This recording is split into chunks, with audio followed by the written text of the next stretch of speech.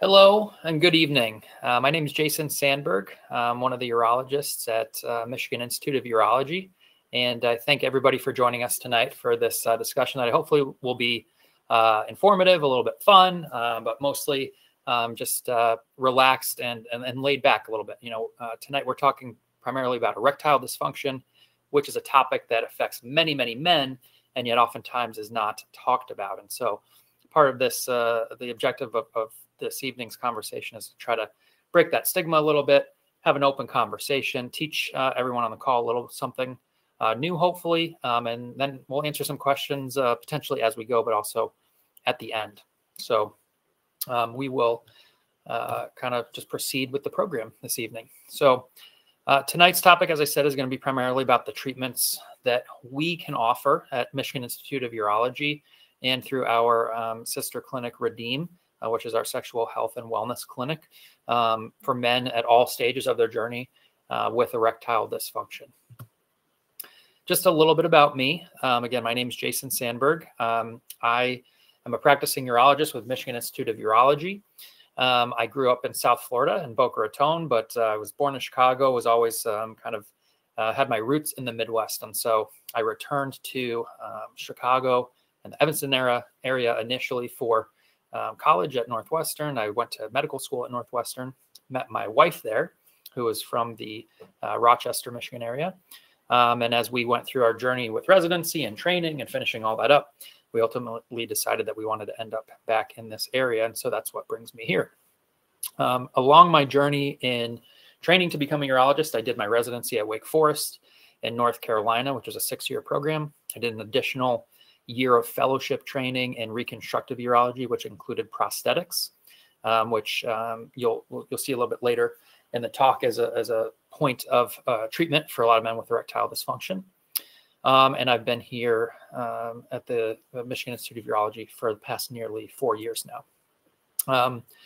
I do a lot of penile implants. I also treat men with urethral stricture disease. I treat men with lower urinary tract trauma in the past requiring reconstruction. Do a lot of general urology too, so I deal with men with history of enlarged prostate, kidney stones, that kind of thing as well. And right now I practice primarily out of the Troy and West Bloomfield office locations. So just a little bit about erectile dysfunction, very basic stuff here.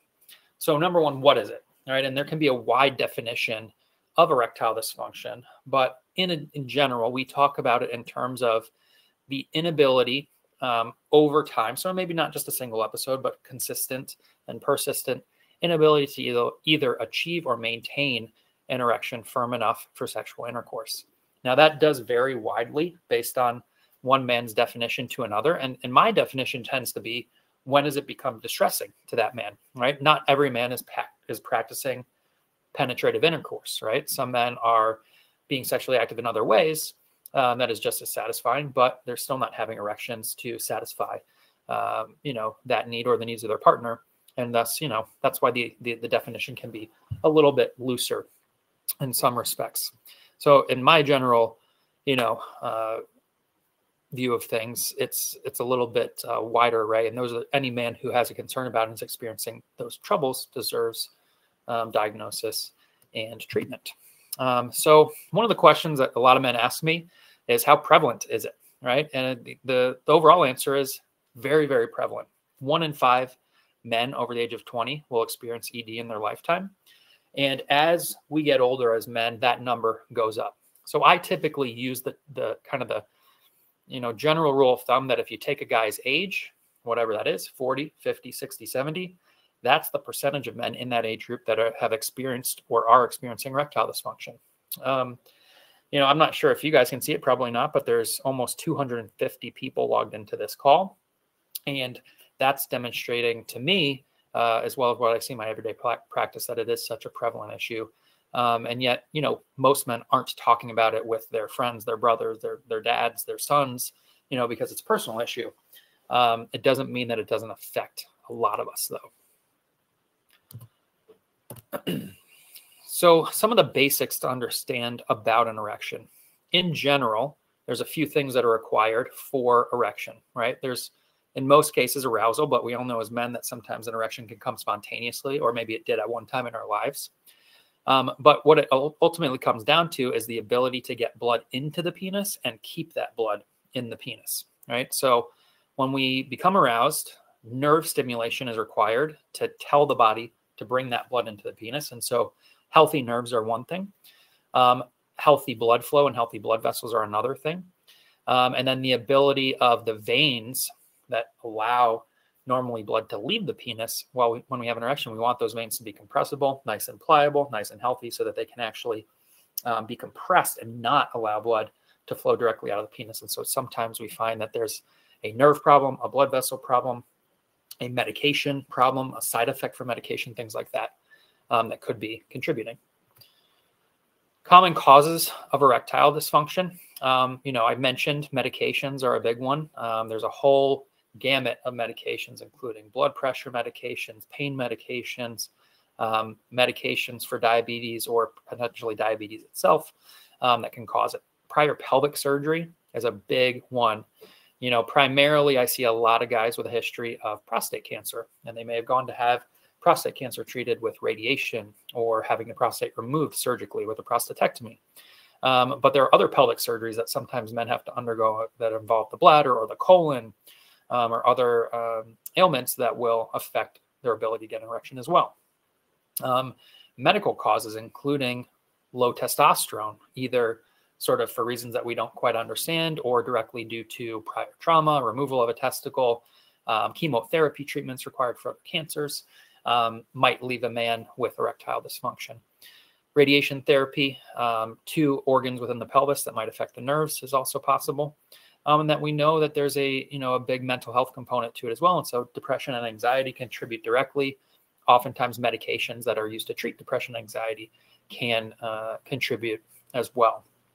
So most of the time, though, out of all those things I mentioned, there's actually about 70% of men with erectile dysfunction who have other underlying health issues that are the major cause when we look at all men in the population, strictly speaking more with the United States. But when we look at the United States men's population, about 70% of men with erectile dysfunction have other underlying health issues like peripheral vascular disease, diabetes, heart disease, a history of obesity, which can all be contributors. One of the most common questions I get is, hey, Dr. Sandberg, what is it in me that's causing this, right? And usually the answer is multiple things that are all kind of adding up together. In other cases, I look at a guy who's perfectly healthy otherwise and is still dealing with it. And sometimes we can't actually answer that question. But the good news is we've got pretty good overall treatments to try to help with it. So that starts in my clinic with counseling about improving overall health in men in whom I think that can be beneficial. All right. And so these tend to be things that you've probably heard many times throughout your life from other physicians, from school growing up, things like that. But in general, we want to have a healthy diet and have a nutritious diet. That's going to help us avoid things or better control things that we might already have, like diabetes and heart disease. Exercise is a big one. Exercise helps to build lean muscle mass. It helps to naturally raise testosterone levels. It helps to allow us to get our blood flow circulating and give us a healthier heart. Weight loss, if indicated in a specific man, can be helpful too.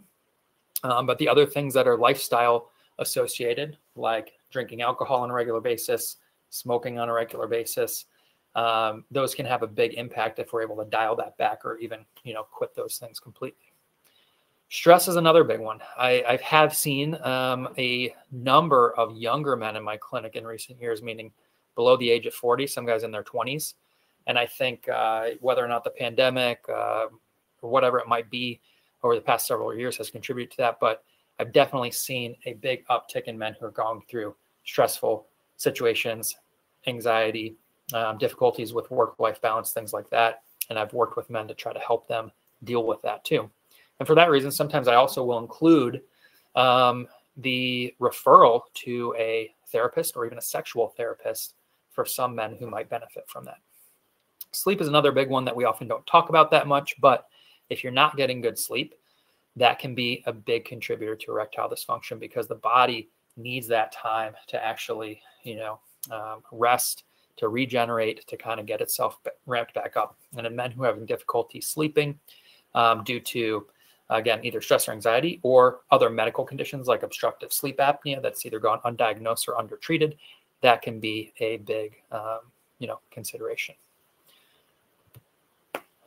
So when we talk about urologic issues related to erectile dysfunction, I often will see men with multiple other conditions that are strictly related to urology that we'll be addressing at the same time. I already mentioned testosterone, and so the typical evaluation for men when I see them for the first time is to do a physical exam, take a good history, but also check hormonal labs, including testosterone, but other hormones that might be sent down from the brain that could affect erections, like prolactin, follicle-stimulating hormone, and luteinizing hormone. Peyronie's disease, which you may be familiar with, which is essentially curvature of the penis, which may or may not be associated with a plaque or an area within the penile tissues that make it harder or more difficult to a certain part of it to expand, sometimes go hand in hand with erectile dysfunction. And prostate cancer, which I already mentioned, is probably one of the #1 reasons why I see men with pretty severe erectile dysfunction if they're having long-lasting erectile dysfunction after being treated for prostate cancer. In general, low testosterone is defined by a laboratory test. We do a blood test. It's best done first thing in the morning before 10 a.m. is the time of day that I usually like to get it for men.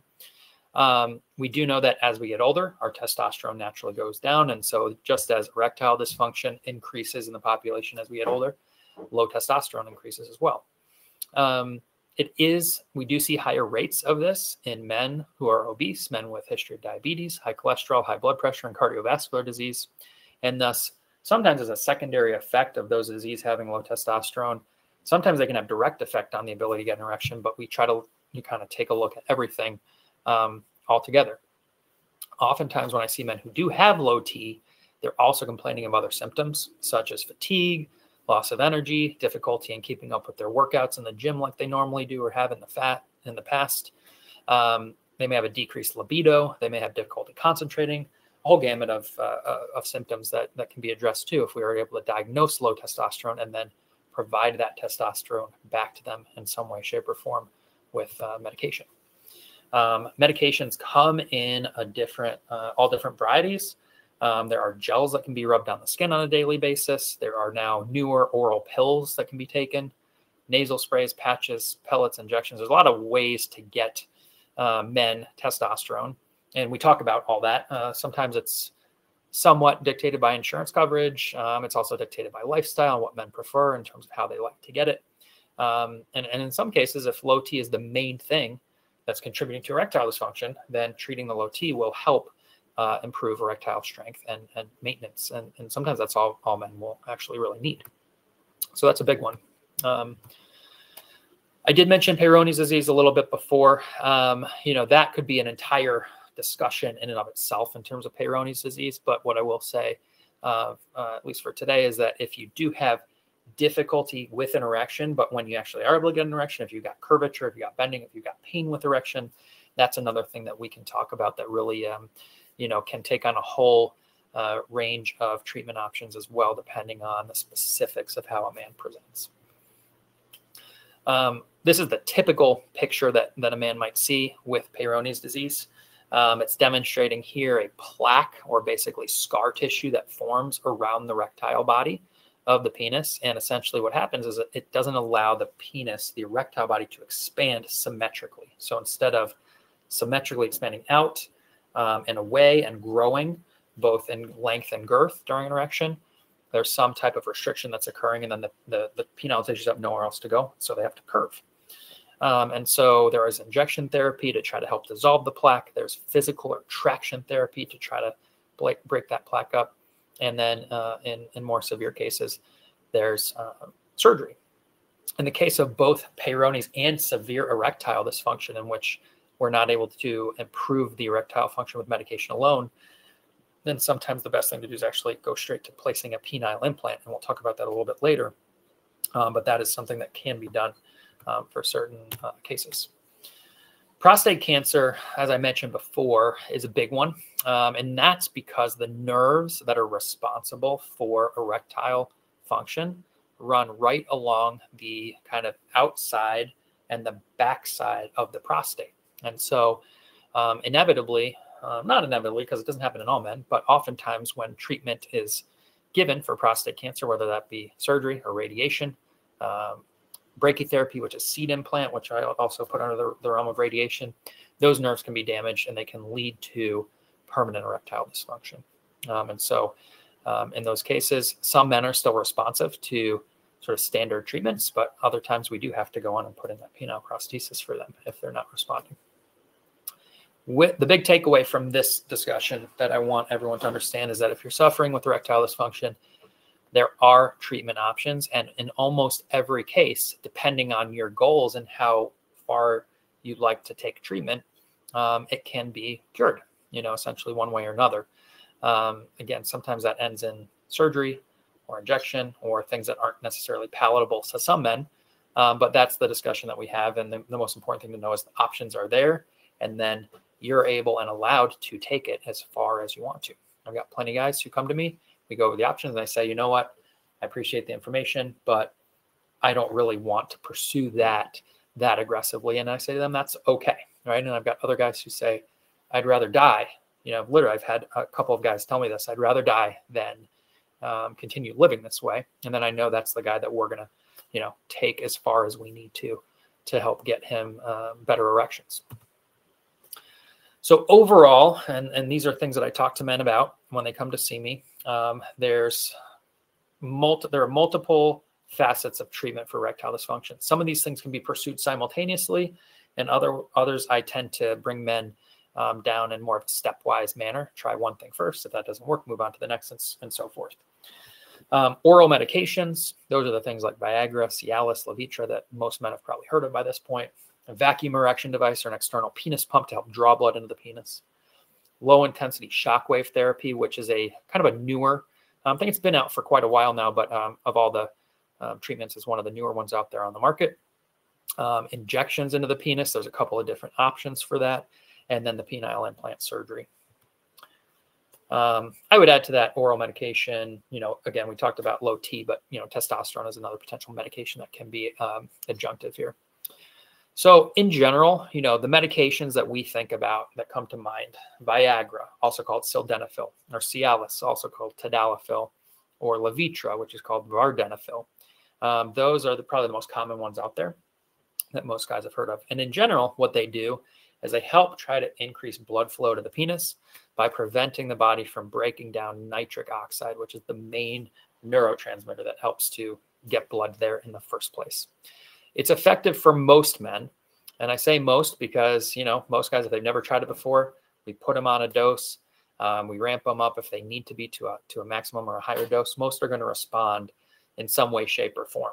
But there are men in whom it's not as useful. And those tend to be the guys with either severe diabetes or guys who've had prior surgery where the true reason for it is anatomic. Those nerves have been injured, and thus, no matter what medication we give them, it's not going to necessarily fix the problem because the medication works by sort of supporting the nerves. And if the nerves aren't really there any longer to begin with, then it's not going to work.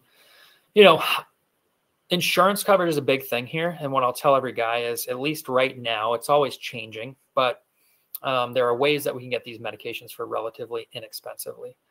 There are a couple websites out there. GoodRx is one of them that tends to get guys that's a little bit cheaper because most insurance companies will cover these pills, but they may only cover 6 of them a month, or 4 of them a month or something like that. And for some men, that's okay, right? But some men want to be sexually active more than once a week. And in that case, if the pills are working, they're going to need more, and then they can become more expensive more quickly. So, I would never want cost for one of these pills, which are now generic and can be had relatively inexpensively, to be the major barrier. And we can find ways to help you with that if that's a concern. Side effects with these medications are relatively common. They're relatively minor for most guys, although I've had a few say, hey, I get such a bad headache with Viagra, or such bad, it's not on this list, but such bad acid reflux or something like that, where they can't take it or it's not worth it for them to take it. And that may be a sign that we've got to try something else, right? So we're always on the lookout for side effects when we're starting new medications. The major difference between the two most common medications we use, Viagra and Cialis, are the time in which they work. Viagra is a little bit more rapid acting. It reaches peak concentrations in the blood a little bit more quickly, and it leaves the body a little bit more quickly than Cialis. And so for that reason, Cialis can last a little longer. It's approved for daily dosing, even on days when you're not necessarily sexually active. But some guys respond better to one versus the other. And quite honestly, it's a little bit of a trial and error situation. So I always tell guys when they first come to see me, I've got plenty of guys who said, I've tried Viagra, it doesn't work. The first thing, quite honestly, I do is we try Cialis and we see if that works. And we don't really know why, but for about 50% in whom one won't work, the other will. And so it's always worth a try, in my opinion. The vacuum device or a penis pump, you know, these are devices, they're cylinders, they're placed over the penis, and they manually cause negative pressure like a vacuum. They draw blood into the penis. Oftentimes, guys are using these with oral pills as well. And oftentimes they're using them with a penile ring at the base to maintain the blood inside the penis once it gets in there. But, you know, they're clunky, they're big. It takes a minute to actually use them. Oftentimes guys will get an erection decent in the beginning, but it won't last. And then of course, you know, there's not spontaneity there. It's not like you're just, you know, kind of getting in the mood, things are starting and you're able to go. You got to say, hey, give me a minute. I got to go over here. I got to unzip my thing. I got to, you know, get my device on and do it. Now, I mean, I've met plenty of guys who go, they involve their partner in that and they have fun with it. And, you know, for those guys, it works. But depending on where you're at with your relationship with somebody else, or whether you're single or whatever it is, it's maybe not always feasible. So we always mention it and bring it up, but we understand it's not necessarily going to work for every guy. This is just sort of a demonstration of what it looks like. Nowadays, it's nice because there's battery-powered ones, so you don't have to manually pump it. You know, so it's relatively simple, but it's still something that can be a little bit cumbersome sometimes for guys. So one of the newer, more exciting things out there on the market is this low-intensity shockwave therapy. This has been looked at now for quite a while. There have been some research studies done on it, and we offer this through our practice at the Redeem Clinic. In general, the first sort of treatment pathway is to do 6 sessions, 1 time a week for 6 weeks. They take about 15, 20 minutes a piece. And most importantly, that a lot of guys ask for, it's not painful. So similar to an ultrasound wand that you might have put on your body to look at a picture of your kidney or your liver or something like that, we use ultrasound waves not to look at a picture, but to actually deliver a low intensity shock wave. What it does is it allows the penis to absorb this wave and stimulates blood flow and blood vessel growth. And men have had pretty good responses to that. In some cases, it can require maintenance treatments, you know, several months later or a few times a year to maintain the benefit. But it's nice because it's non-invasive and it doesn't cause any pain. So when you have this done, you actually come to the clinic. One of our therapists will actually they'll perform the procedure for you. The name of the device that we use is called Duolith. You might see it out there in the community under another name called Gainswave, but Duolith in particular, we believe the machine itself, the unit itself, has the best combination of depth of penetration and wave strength to be the most effective possible. And so in men who I see that are, interested in this, we will get them set up with an appointment at our Redeem Clinic and undergo the treatments. They still are under my care. They'll follow up with me. We'll still continue to monitor and work on things with them if they're not as successful as they want to be, but it's always worth a try, in my opinion. The other thing that we can do if these other options have been attempted and have not been successful is to take out what I call sort of the digestion and metabolism required with the pills and just go straight to the source. So that's when we talk about doing injections of medication straight into the penis. Injections can be given as a combination of either 2, 3, or 4 drugs at a time with increasing dosages as we go. We typically always start with a lower dose and try to work our way up until we find the injection strength and concentration that's right for you, with the idea that we want to try to get an erection that'll last about 30 to 60 minutes. One of the reasons why we tend to use these things in men is because, like I said, if they're having side effects with pills, if they've tried Viagra, Cialis, they've tried other methods and they're not working. Oftentimes, most guys will be very successful with this method. The downside to it is you've got to literally take out a syringe with a needle, and you've got to stick yourself in the penis with the needle and then inject the drug. So it's a little pinch there to do it. Many guys balk at it at the beginning, but in those guys who are successful, they actually really like it because it's giving them a natural blood flow erection that they can maintain and be, satisfied with in terms of sexual activity. The idea behind it is that you're going to inject the medication directly into the erectile body. Although in this photo, you can see it's kind of like, the inside of a penis. If you were to cut it in half, there's like two eyes and a mouth. So the two eyes there are the erectile bodies, and the mouth is the urethra where you pee out of. But the erectile bodies that you are using to get an erection, they look like they're separate in this photo, but they actually do communicate. So you only need to give yourself an injection in one side, and the blood will flow and it will get over to the other side. Usually you've got to do that about 10 to 15 minutes before you want to be sexually active. So it does require a little bit of planning. And in most cases, trust with your partner to say, hey, I've got to go do this. So give me a second, right? Most of these do need to be refrigerated, and many have a shelf life of maybe only 30 to 60 days. And so if you haven't used it, then you have to get a refill and all that kind of stuff. So there's a little bit of planning around it. But when used appropriately and responsibly, a lot of guys do quite well with it. I do see, though, quite a bit of men, and that's why I specialized in this in fellowship in terms of learning how to do prostheses, work on complex cases and all that kind of stuff. Because even after all these treatments we've discussed, there are still men who don't have success. And even with injections, even with pills, even with Duolith and everything else, they're still not getting erections.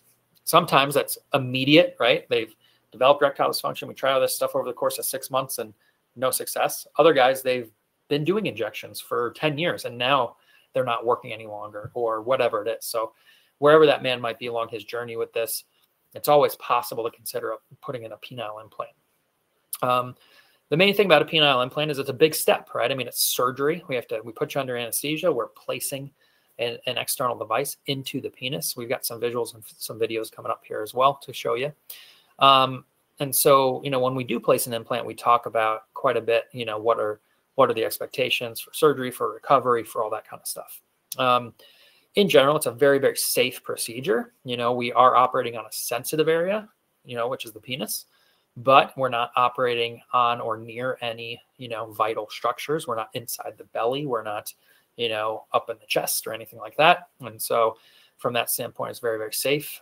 Risk of complications is very low. The one that I concern myself most with really is infection. If the device becomes infected, then it needs to be removed surgically. And the big thing about doing these surgeries, and I tell every guy, you only want to go forward with it if you're absolutely sure you've tried everything else, or at least you've convinced yourself that you've tried what you wanted and they haven't worked. Because once we put this implant in, we are obliterating your erectile tissue. And if we ever had to take it out in the future, you would never be able to get an erection again on your own.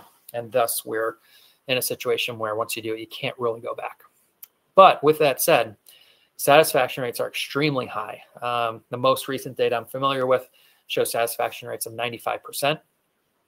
Partner satisfaction rates, just as importantly, are around 90% in terms of the patient's partners who they're sexually active with are also satisfied with the implant. Best part about it is you can basically pump up the implant with the inflatable devices, give yourself an erection. It'll last as long as you want. You can have an orgasm and it'll still stay up. And whenever you're done, you can deflate it and bring it down. And so there's reliability there. There's consistency there. And so it definitely, when we place them in men who are really not having success in any other realm, it can be sort of a life-changing thing for them. So in general, the most common type of implant that I place is and this is true for kind of across the board of all urologists in the country, the most common type of implant that's put in is a 3-piece inflatable implant. That's what's pictured here. The 3-piece is for the cylinders that go into the erectile bodies themselves, the pump that is placed down in the scrotum near the testicles, and the reservoir which holds salt water in it. So the whole thing is run on salt water so that if, for example, something happened to the device, you were in an accident, the device ruptured, the fluid leaked out, it's perfectly safe. It's not going to harm you. There are other types of devices. There's a malleable device that is more of like a semi-rigid rod. Those are best for men who don't have the hand dexterity to actually be able to pump it up, which might be men with other conditions like multiple sclerosis or prior stroke or spinal cord injury. And so while they're not usually rated as highly in terms of satisfaction rates, they are still very, very, an important part of treatment for a lot of men. I did want to show you a video here real quick because I think this also highlights quite a bit in terms of what the implant is. So what we'll do here is see if I can actually hit the thing to get it to start. Here we go. So this is showing essentially what it looks like inside after it's been implanted. So the man is squeezing the pump. With every pump, it moves a little bit more fluid into those cylinders, and then the cylinders expand. So you do have to typically give yourself about 10 to 15 pumps to kind of get the implant fully inflated. And there's a little button on the pump. And when you press the button, it deflates and the fluid goes the opposite direction and then goes back into the reservoir. So I think it's kind of a helpful visual just to kind of see what it actually looks like. You'll notice that the penis itself goes internal into the body pretty far. So about half of our penis is outside our body. The other half is inside. And when we place the implant, we custom fit it to your body, meaning that when we make the incision, we open up the erectile bodies and we measure it to the tip all the way internal. And so we put in the largest implant we possibly can, but we do custom fit it within 5 millimeters to every patient. So in that way, it is custom to you. And so I did as well, and I know there's a few questions on the queue here, so I'm going to answer the questions. But I did bring as well, just to show you, and if you come to clinic, we'd have this too. But this is an actual implant that we put in patients. So this is a reservoir. You can see how floppy it is. It's made out of silicone. It's kind of like a thick water balloon. These are the cylinders. You can also see how floppy the cylinders are when they're deflated. Now, this device doesn't actually have any fluid in it, so I can't inflate it for you, but they're very, very malleable. And so when you have it put in, you're walking around your daily life, you're exercising, doing what you're doing, nobody knows the difference. And in fact, even if you were undressed in a locker room somewhere, once you recover from surgery, no one would be able to tell you have it in. And then this is the pump part of it. And so that's what you'd be doing. You'd be inflating here. And then this little button on top is the part where you press in to deflate. So this is the whole device that we implant surgically, usually through a single incision beneath the penis where it meets the scrotum. But occasionally you've got to make a separate incision up in the lower abdomen to get this reservoir piece in. All depends on your surgical history and what your abdomen kind of looks like. So as far as the slides go, that is the sort of end of things. But I did want to address a couple of questions in the queue here. So first question we got is from a gentleman who says he's 69 years old. I'm wondering if I recommend getting a stress test. I still get erections with some difficulty. So I think with stress tests, he's probably referring to a cardiac stress test. Again, we mentioned cardiovascular disease as being having a possible association with erectile dysfunction. So what I'd say is, in general, in a man who's otherwise healthy with no cardiac history presenting with erectile dysfunction, it's not standard workup to get a stress test. However, if there are any symptoms of, worsening shortness of breath, chest pain, difficulty climbing stairs or doing physical activity that you could do 6 months ago that you can't do now, that would be a consideration. I don't typically order a stress test myself. That would be something I'd have you have that conversation with either your primary care doctor or, certainly if you're already under the care of a cardiologist, then you would likely have a cardiac history and you discuss it with them. But if we were to ever go on to do something more advanced in terms of treatments, such as placement of a penile implant and you need surgery, and there was any question about your cardiac health, then absolutely we'd have you be seen and cleared for surgery. And in some cases, they need a stress test or an echocardiogram or something before we even do surgery, not only to clear you for surgery, but just to make sure that that's not a contributor to what's going on. The other question is, what is the success rates of duolith? So the success rates of duolith are known quite well in the short term, but they're not known all that well in the long term, meaning 5, 10, 15 years out, because it hasn't really been out that long in terms of having data and having research studies to show that. When we look at research studies and we look at men who have had it done and then we follow them up 6 months and 12 months later, success rates as defined by sort of a statistically, but also a clinically significant improvement in erectile dysfunction around 75%. And that runs the gamut from like great improvement, don't even need to use any other medications. Viagra, Cialis are really doing well with it, to guys who say there's definitely an improvement. I feel my erections are better, but I might still need to use Viagra or Cialis, but at a lower dose or something like that. And so I do tell every guy, even though success rates are relatively high, there are still, some men who have the treatment and don't respond, just like every other treatment we can offer for erectile dysfunction. And so they have to be aware of that possibility going in. And unfortunately, right now, we don't have a great way of predicting who may respond and who may not. And so I'm hoping one day we'll get there where we might have a lab test or an imaging test or something that might be able to say, all right, you're the perfect guy for this. But as of right now, we don't. The other question, another one asks, my urologist seemed to cast shade on the implant idea. He said that once it fails, your member is basically just like an empty sock. I like the way that he put that and posed the question. I would say, so in one respect, that's true, right? If the implant fails, then you're left with a non-functioning, penis that can't get an erection. In general, average lifespan of the implant before it mechanically fails is 10 to 12 years. And newer studies are suggesting with the newer implants, that might even be closer to 15 years. But it doesn't mean that all hope is lost, because, and I've done this many times for men, including one guy in his mid 80s who was still sexually active. I took the old implant out and I put a new one in. So yes, it requires another surgery, but it doesn't mean that that all is lost. Now, like I said, when we do put an implant in, it does mean there's no going back in terms of being responsive to medications or injections or anything like that anymore. So from that standpoint, that's true. But I have had men in my office crying with joy,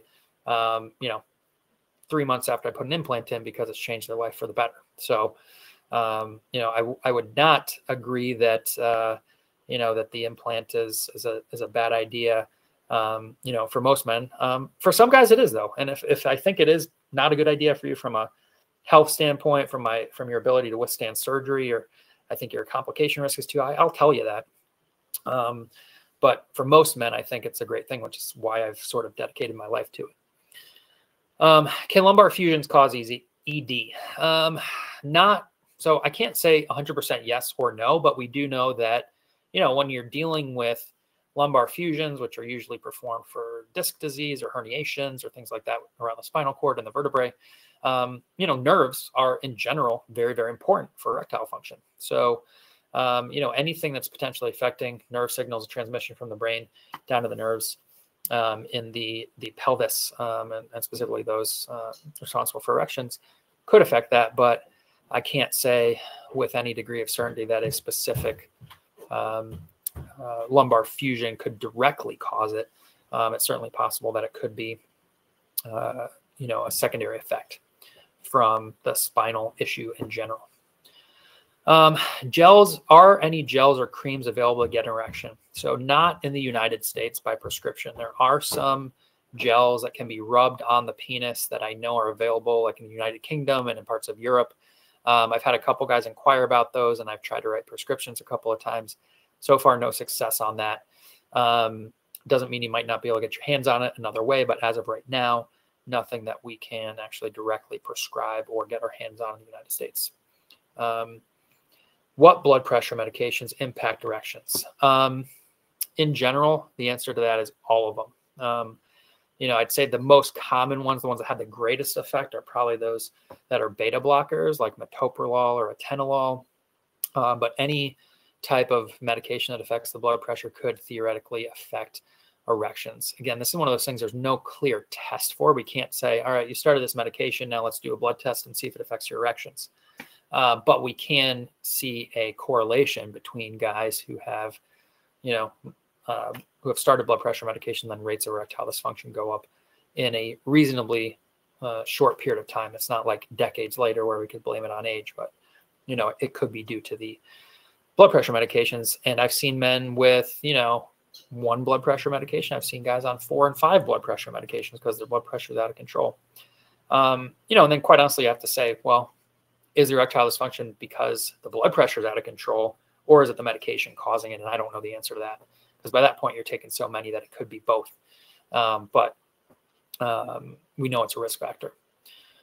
Inflatable device is the inflatable device, or IPP is what I typically call it, inflatable penile prosthesis, covered by my insurance? Most of the time, the answer to that question is yes. It's covered by Medicare, and Medicare is sort of the benchmark by which all major insurance carriers sort of design their coverage. I've come across a couple of smaller niche insurance plan where it's specifically not covered and it's excluded.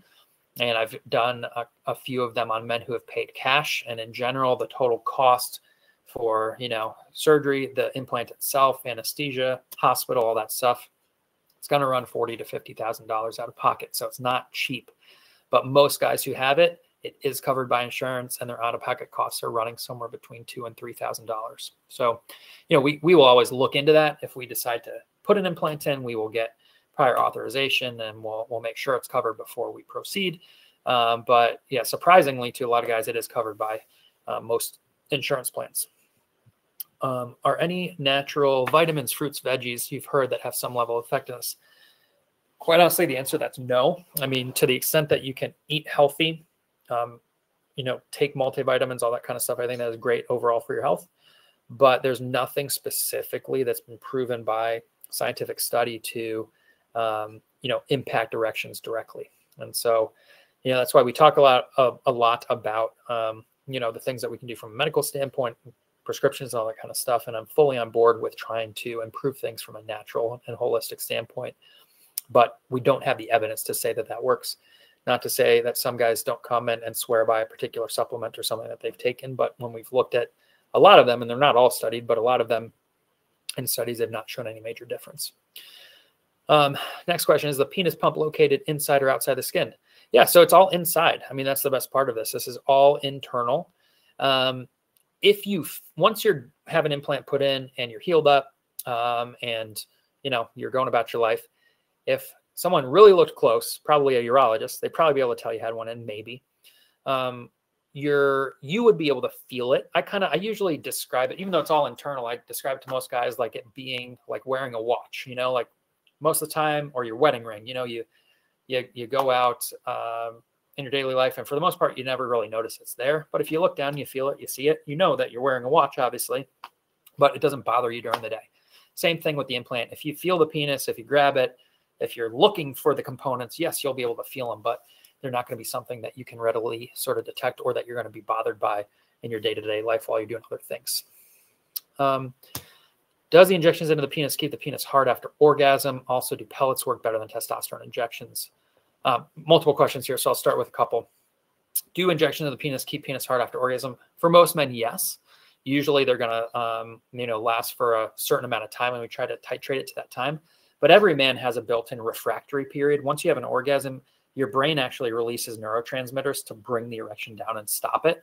So sometimes the injections are strong enough to maintain it even after an orgasm, but it's not uncommon for you to lose a little bit of strength of the erection after the injection. But there's a lot more guys who will maintain it while they're using injections than if they were just taking Viagra, Cialis, or something like that. Pellets, do they work better for testosterone than testosterone injection? I wouldn't say they work better or worse. They're just different. Testosterone injections need to be given at a minimum at once every 2 weeks. Some men will do them once every week or once every few days, depending on their dosage. But testosterone pellets are usually given once every 3 months or once every 6 months. And so the difference is how often you need to have them done. Men can give testosterone injections to themselves, where the pellets are typically given, you come into the office and it's a small little procedure where we insert them. So it all comes down to guys' lifestyle. I wouldn't say either one's better or worse, because they'll both get the testosterone, up, but it's just a question of whatever you prefer. And then one he also said, I did Gainswave. If I did Duolith, would it get better? Assuming that you did Gainswave and it didn't do anything, then would doing Duolith get better? Quite honestly, probably not. I can't say for sure, but, assuming that they followed a standardized treatment protocol with Gainswave and did it properly, if you really had no benefit at all from it, it's unlikely that Duolith is going to help you at that point, I would say.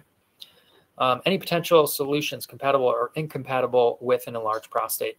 So in general, enlarged prostate is sort of, even though we know there's an association between enlarged prostate and erectile dysfunction in terms of them being at higher risk, they're really treated sort of separately. The main sort of point at which they cross over is when we treat guys with large prostates with things like alpha blocker medication like Flomax, or you might see tamsulosin, alphazocin, doxazocin, things like that, or finasteride or dutasteride, which are medications to shrink the prostate. Those can cause erectile dysfunction in some cases as a side effect. But in terms of like treatments or solutions being compatible, the only one that's technically approved is tadalafil or Cialis, which can be given every day as a 5 milligram dose for BPH and urinary tract symptoms, but will also, in a lot of men, help with their erectile function too. So that's kind of the true answer is Cialis. Sometimes we can do some things with the dosing of Viagra too, where it's got a similar effect, but it's really just that medication where there's crossover. I will say too, depending on if you needed surgical treatment for an enlarged prostate, there are some surgical treatments that will better preserve erectile and ejaculatory function than others. And so if you're an equally good candidate for one procedure compared to another, that's something to talk to your urologist about in terms of, which one is going to preserve my sexual function the best way. That sort of a thing. Is there a risk of using sildenafil with blood pressure medication like carvedilol, diltiazem, or flecainide? Not a major risk as long as you're stable on those medications and your blood pressure is not super labile. So, if you're taking a blood pressure medication and you've got well-controlled blood pressure, you're not having major highs or lows throughout the day, you're not having dizziness or symptoms that would suggest low blood pressure, you can safely take sildenafil. The main medication that is contraindicated in would be guys who are using nitrates occasionally. If they get chest pain or angina, then you don't want to be using sildenafil at the same time. But for kind of standard blood pressure meds, it's okay. Metformin, not going to necessarily cause erectile problem, but that is a medication used to treat diabetes. And so it's not a known real contributor to erectile dysfunction, but diabetes itself could be associated or be a cause. So that's something to think about. Does tamsulosin affect, which is a medication given for enlarged prostate, does tamsulosin affect the ability to get an erection ejaculation? Yes, it does. So tamsulosin has the lowest effect on guys' blood pressure as a side effect. So some guys with tamsulosin or other alpha blockers will get dizzy or lightheaded. So for that reason, it's the lowest risk of that happening, but it has the highest risk of retrograde ejaculation, which is have an orgasm, but no fluid comes out. And that's due to the way that it affects the muscles and the muscle relaxation. And so your muscle, your bulbospongiosis muscle can't squeeze to get the fluid out. But there is a slight association with erectile dysfunction as well. So some guys will start tamsulosin and feel like their erections are weaker. So yes, there's an association there. Is surgery painful? Yeah, it is. And I say that a little bit in jest, but it's an incision. We're putting an implant and we're dilating the erectile bodies. The first week or so after a penile implant surgery is not like terribly painful. It's not like having big abdominal surgery, but there's some pain, there's some swelling, there's some bruising that requires recovery. So, I really try to tell guys not to be doing any major physical activity, take off some time from work if they can. I do the surgery the same way every time, though. So I find it interesting that I saw a gentleman earlier today in my clinic, and I did his surgery 3 weeks ago, and he goes, yeah, little bruising, swelling, I was fine. Like, no big deal. Took some Tylenol. And I've seen other guys where they kind of struggle with the recovery for 5 days, 6 days, 7 days afterwards. Not that it's terrible, but just that, they're a little more swollen and painful than they thought they might be. And I've yet to figure out why that is, because again, I do it the same steps, same way every time. But I think there are some men who are just a little bit more sensitive to pain than others. Is Shockwave covered by insurance? So in reference to Duolith, great question, is not currently covered by insurance. Doesn't mean it's not a good therapy, but right now, because it's relatively new, which is usually the case with relatively newer technologies, insurance carriers are kind of slower to pick it up. And so right now it's not covered by insurance. It's paid out of pocket. At our Redeem clinic, last I checked, the initial 6 treatments were being offered for about $2,400, which is far greater than some of the clinics that we've seen out in the community charging $10,000 for this treatment. And so, you know, I would, if any man is interested in it, I'd encourage them to at least have a consultation. It does not in any way commit you to, you know, moving forward, but could at least learn more about the specific options. Prices, by the way, can change at certain times. So keep that in mind, that may not be the current price. Can I use the injection with Viagra Cialis? So I've got some patients who do this. I proceed in that way with caution because the risk of priapism or having an erection that lasts more than 4 hours that can become painful is higher if you're using both. And technically it's recommended not to do both. But some men have had limited success with just one or the other, and they feel that using both really gives them that benefit. Priapism is a problem because if you actually do develop that condition, that means blood is trapped in the penis and it's not being oxygenated. Nothing is cycling through, and it can actually kill the erectile tissue. So in a worst case scenario, it can lead to permanent erectile dysfunction, and that's what we got to warn guys about. So if you find yourself in that scenario where you've got an erection lasting longer than 4 hours, you need to go to the emergency room so that either medications or in some cases surgery can be performed to get the erection to come down. Can excessive bicycle riding affect nerves causing ED? Not that I'm aware of. You know, certainly being on a bike seat for long periods of time is kind of in that perineum area beneath the scrotum. It's putting pressure on the prostate area, but we don't have any evidence to suggest that it's going to cause erectile dysfunction. If anything, in a lot of ways, guys who are avid cyclists, because they tend to be in pretty good shape and have better cardiovascular health than the general population, I think it's a good thing to be doing to keep your body in shape for, you know, cardiovascular wise and to preserve erectile function, but not a direct link that we are aware of. What levels of testosterone do you recommend? So the levels I recommend are those that are defined by the American Urological Association for treatment goals, which is sort of the middle tertile of testosterone range. So we depending on the lab and who you ask, low testosterone is generally defined as testosterone less than 300. Some people might say 270, some people might say 330, but it's around 300 or less, technically on 2 separate blood samples. Then the goal that we shoot for is somewhere between 450 and 700 when we've got guys on replacement therapy. The upper limit of normal testosterone, again, depending on the lab you use, might be anywhere from 850 to like 1,000-ish. It depends on the specific lab and how they're running it. But we want something kind of in the middle to upper range. And most importantly, when we're replacing testosterone, not only are we treating the number, but we got to treat the patient, meaning that your symptoms need to improve when you're on it. If you come see me, your testosterone is low, we give you testosterone, your number goes up, and yet you feel exactly the same. Still fatigued, still erectile dysfunction, still not performing in the gym, still not concentrating well, all the same symptoms, then it's not recommended to continue it because it's not helping you. And there are some risks to doing it. And we would talk about that if we initiated therapy. According to the warning list that come with Viagra, rare side effect is blindness in one or both eyes. Can you explain this? Does Cialis have the same rare side effect? So I've never seen this side effect in my, career. In general, Viagra works by, and so does Cialis, by dilating blood vessels. The name of the enzyme or really the name of the medication, it's called a PDE5 inhibitor. And basically it's inhibiting the enzyme that breaks down nitric oxide, which is called phosphodiesterase. And so it's preventing that enzyme from breaking down nitric oxide, and nitric oxide makes blood vessels get bigger. It dilates them. And so what that can do is sometimes it can lower blood pressure. Sometimes it does it asymmetrically in different areas within the body. And so sometimes blood flow can go down to one eye or another. Some men will have, I've never heard of a case of permanent blindness, but I've heard of cases of like transient, temporary blindness. It's not uncommon for some men to get like a blue hue to their vision, that kind of a thing.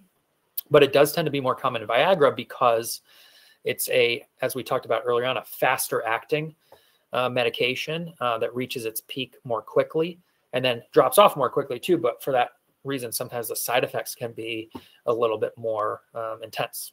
So, you know, I have not actually seen that in my career in any of my own patients. It is quite rare. But, you know, I also tell people that there are some pretty rare bad side effects to taking things like Tylenol and ibuprofen. There's always side effects going to be listed.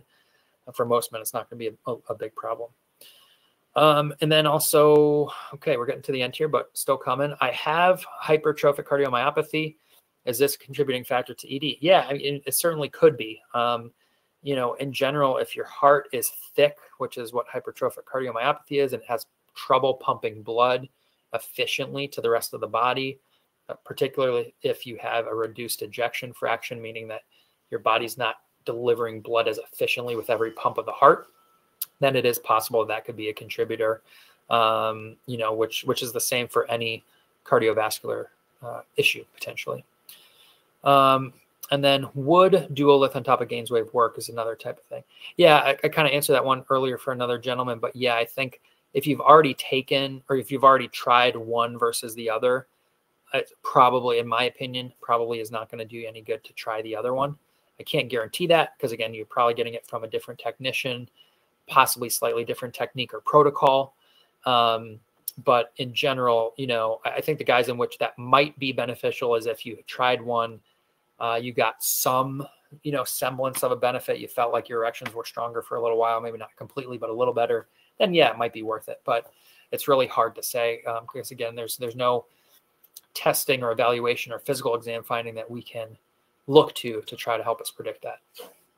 And then can you prescribe medication like Viagra or Cialis for men taking heart medication? My cardiologist says I can't use them. Yeah, I mean, that's, you know, without knowing more information, it's hard to say, but I do in my practice generally, if there's a patient who is on, you know, beyond kind of a standard blood pressure medication, but maybe on medication for a specific heart condition, and there's a question about that, I will always defer to the cardiologist. The concern would be that if we, you know, are giving you a medication that's going to lower your blood pressure, which is what Viagra and Cialis can do. If your heart is not strong enough or your veins are not competent enough to maintain adequate blood flow to your heart, then it could precipitate a heart attack or a stroke. So, you know, I would always defer to the cardiologist on that. If they say that it's not a good idea, then I tell my patients it's not a good idea. In which case, then we maybe try one of the other options we've discussed tonight. And the good thing about treatment for erectile dysfunction is there are multiple options. And in guys who can't have one treatment option, they might be able to go for the other one.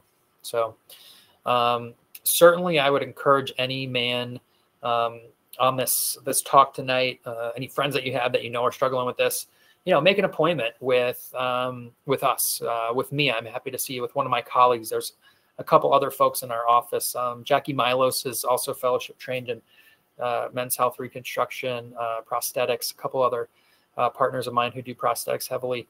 We can find somebody for you in the practice that's a good fit based on your location, your insurance coverage, all that kind of stuff. It's always worth a conversation. The last thing I'd want is for a guy to say, I wish I would have known sooner, or I wish I would have done this 5 or 10 years earlier. Come and get the information. And then from there, you get to decide, you know, it's your body, what you want to do, but we're here to help you with it. So I don't see any other questions in the queue right now. So I think I'm going to wrap up there. I really appreciate everybody for tuning in this evening, and hopefully look forward to seeing you sometime again in the future. Thanks a lot, everyone. Have a great evening.